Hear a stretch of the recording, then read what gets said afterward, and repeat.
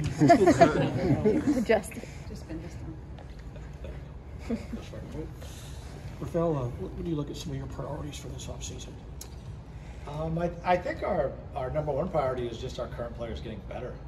We feel really good about the group we have currently in place, and we think that they got better universally over the course of the year. And we need and expect that to really continue through the summer. And if that happens, I think we will have had a good summer. How much does the current flexibility you have impact the decisions you guys want to make this offseason in terms of building the roster? I guess I don't understand what you mean by flexibility. Like just the draft picks you have, the future assets you have. Oh yeah, I mean we are going to be opportunistic this summer, this season, this coming season, next summer, so on and so forth. We do think we're well positioned for the future, and if there becomes a deal, if a deal becomes available that we think will make us better, we do have a lot of assets, a lot of future assets and current ones, and we would be in the hunt for the deal. It takes two to tango, so it does require that the other team like the package you put together, but we do think we can put together a lot of packages that should be pretty attractive. For this year, development was obviously the top priority. Do you view next year as the first goal becomes one-loss record?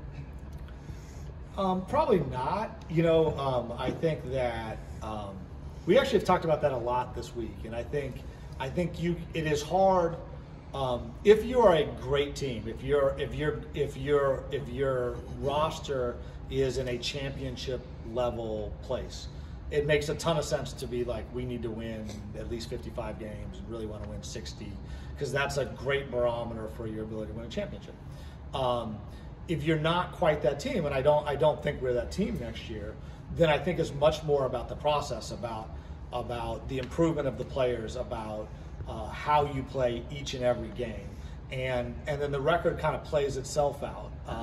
But I think you can make a mistake sometimes focusing on wins and losses, in part because if you lose a game, it can be the end of the world, and that should, for a young team, and we're definitely going to be a young team next year, it should not be the end of the world if you happen to lose a game. So with 13 or 14 guys under contract right now, depending, non-guaranteed, guaranteed, and then 2 draft picks, if there's not major additions of veterans, do you expect next year to be kind of like this year, about growth, young guys get better, and accept? No, I don't think it'll be a complete rerun. No, I do think it's still about growth. It's about getting better. I mean, until you're a championship team, it should always be about getting better, right? And so I do think it's about getting better and about growing. But I also think it's about we know this group. We've had almost a full season with most of these guys. Dacian, we've not had a full season with, and Usman, we have not. And I might be missing somebody else, but I don't think so. But with the rest of the guys, we've now had a full season. We have a good appreciation for who they are as players. If you look at the roster we brought to camp last year, we really had no idea where the guys were going to fit. And so that's, I think, the key difference is that because these guys, because we know who they are, we have real expectations about their improvement and where they're going to perform and everything else. With the group we had last year, it was more let's see, let's give them an opportunity, and we had to let people play through all their mistakes.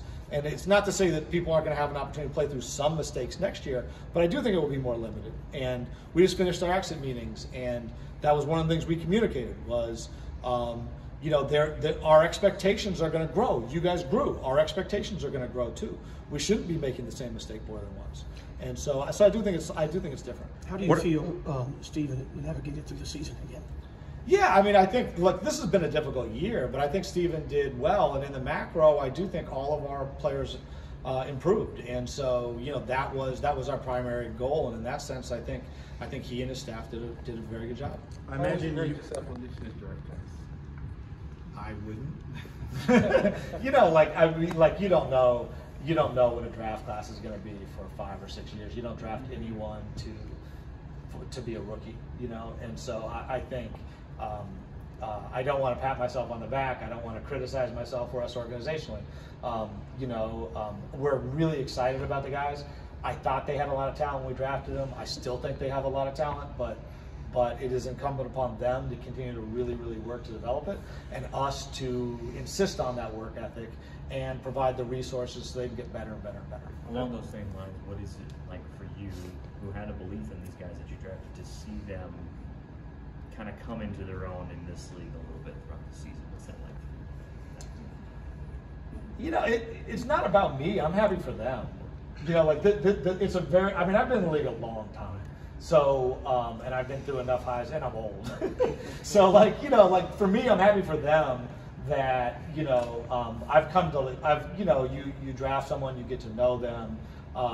We were lucky in that we drafted really, really a good group of people. I mean, they're obviously talented, but individually, these are good individuals. So mostly, I'm just happy for them that they're enjoying success, and I'm proud of them in the sense that the things that we organizationally, and Steven in particular, told them they need to work on, they worked on, and they saw the benefits of that. So that's a good, healthy thing for us and for them individually. Going off that, I know you feel pretty good about this last draft class. So for you, how excited are you knowing that you can add a premium talent, at worst a top 5 pick this upcoming draft? I mean, we may not, like I said the same thing last year. We may not draft a single person. Like, it's all, we just got to see. We don't know where either of our picks are. We don't know who's going to be in the draft even yet. So it's just too early. I do think we'll be a more talented team next year than we were this year, and I actually think just in terms of talent, we're a pretty talented team. We're just extraordinarily young. Chances are we'll be even younger next year, but you never know. In terms of, you have the full mid-level exception, but you don't have probably any of your own veterans to spend it on to keep. Do you envision using it or saving all that cap room for the next summer when you have the massive cap room? I think that's going to depend entirely upon what's available at mid-level. We firmly were trying to spend mid-level this year, and we used a little bit of it, but we just didn't find, not for lack of trying, and we had talks with some people here domestically, some talks with people internationally, and it just didn't happen. And we found people we were really excited about, and we ended up finding other ways of bringing them in. So, the real answer is TBD. Like, it's just too early to say what the market's going to be like. Have you all put together a At a plan? time, please. Have you all put together a plan on what you're going to do with John yet? With John Wall? Yeah, we met with John. We're like, absolutely nothing's changed. So we're like, I love John. I say that every time because I do. He owes me a drink, but other than that, no. I mean, nothing's changed with John. Like, we're going to work together like we always had, and and I'm very appreciative of him. Rafael, who would you label, if you would, one or two maybe of your surprises for this year from the current players? Like, was it Alpi, Josh Christian, or both? No, I mean, we brought these guys in because we were excited about them and we thought that they could do what they did. So, I don't think we. No, I mean, I'm really happy with the people we brought in universally. That I will say, but it would be unfair to them to say I'm surprised because we obviously saw something. That's why we brought them in. Well, I don't mean surprised like you're shocked, but the guys that maybe did things you didn't expect them to do. You knew they were good, that they get better than you thought, that kind of thing. Or does that not work for you? Nah, I have high expectations. So, no, I will say on the non-basketball front, Alpern's ability to adjust, not knowing any English, I was super happy with, and he hit the ground running. I was surprised by that. Like, he literally didn't speak a word of English, and he communicated perfectly. That's definitely a talent. But no, on the court, I think those guys are who we hope they'd be. Other than Coach to John Wall, are you at all confident that y'all have a resolution to a situation before next season begins? I don't know how to answer that. So I think my confidence, there's no resolution needed. So this situation's good, like, we're fine. So I think what I would say on John is we have a very good relationship. We're working towards a common goal. That has been what we've been doing this whole time, and we'll continue doing that. Other than Coach Turner, it's materialized before training camp. Would you then entertain buyouts with him, or would you go a whole other year of him watching basketball? I think there's a real market for John.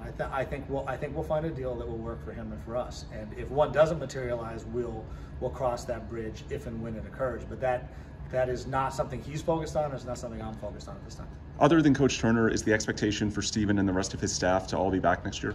I'm definitely, the expectation is for Steven to be back, and as to staffing and everything else, that is Steven's choice.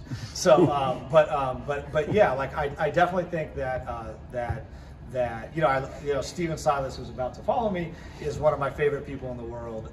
He's an extraordinarily good man, extraordinarily smart man, and and I'm looking forward to attacking this challenge with him yet again. Mr. Stone, it seems like you guys have a foundation in place with Jalen, Napper, and KP.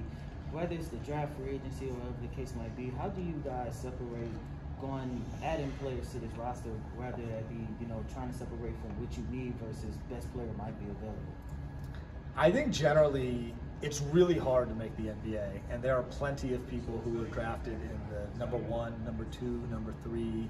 You pick a number, there's plenty of people who don't make it. And so I think our job is to try and find people who can be successful in the NBA, and that's much more about their talent level than it is fit.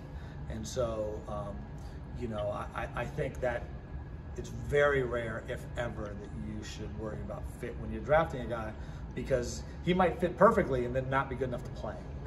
And so that happens all the time. And so, yeah, we just worry about trying to find the best player who we think can ultimately have a really long and successful NBA career. And then, I've said this before too, I think really good basketball players can play with other really good basketball players. Yeah, that's my view. What does it mean to have so much fan support, despite there being kind of a down season, developmental year, but just to see the outpouring of support from start to finish from the fans this season? Okay, I'm glad I waited on that question. I love our fans. They are diehard, and they are great, and I'm deeply appreciative of them. One thing that's really cool, our situation is different from a lot of situations. We've been really, really good for a long period of time, and one nice thing, it's pure, I didn't know this was going to be the case. I hoped it would be, but I think has happened with our fan base is that people get it. They understand what we're trying to do, and they're bought in. And when I get the opportunity to interact with our fans and they tell me that makes me feel great.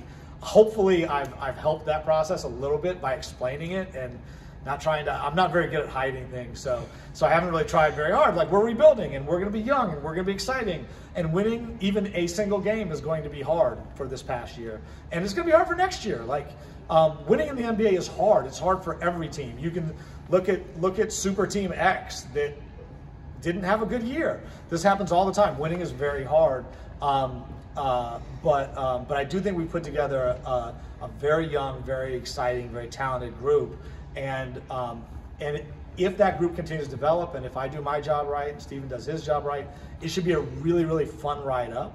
And I do think it's more fun as a fan, this is speaking from personal experience, to be there at the beginning than the end. And so I just greatly appreciate all the fans who've decided to really buy into it and ride the journey with us. It's been, in that sense, it's been super rewarding for me on, when I have that random interaction. It's been really cool. What was Super Team X that didn't have a very good year that you had in mind? I did not have one in mind. Thank you guys.